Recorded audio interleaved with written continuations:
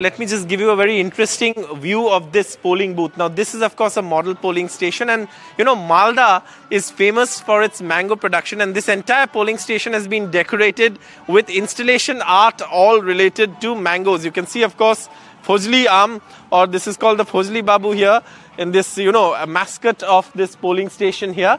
There's a selfie zone with mangoes. There's, of course, installation art with mangoes. And polling stations like these are interesting because obviously there is also a lot of facilities that the Election Commission has put together, including wheelchairs for the disabled to ensure that the voting is a more inclusive and accessible process.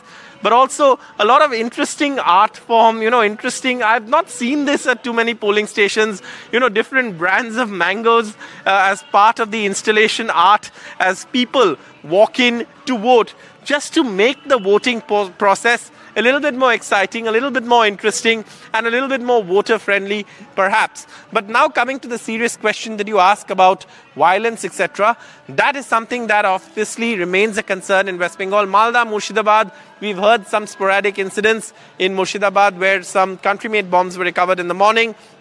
There was also some glow-back slogans to Mohammad Salim, the CPIM candidate in Murshidabad.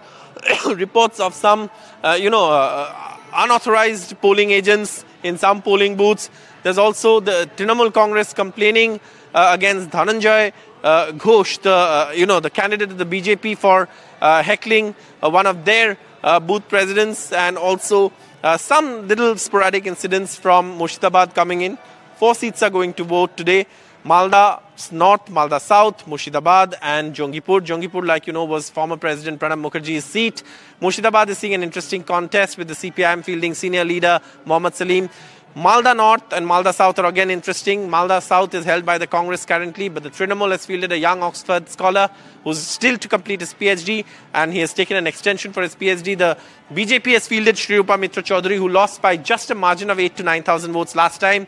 And the Congress has, of course, fielded Isha Khan Chaudhary, who's the son of the sitting MP. And in Malda North, again, you have a former retired IPS officer, Prashant Banerjee, on the TMC ticket. You have Khogin Murmu, the incumbent MP, on the BJP ticket.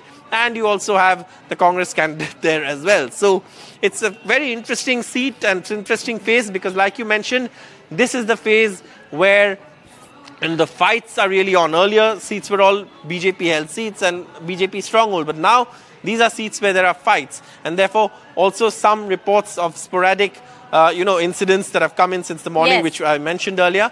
But like I said, in the middle of all of that, this is a lovely polling station to be in with all the lovely installation art relating to mangoes,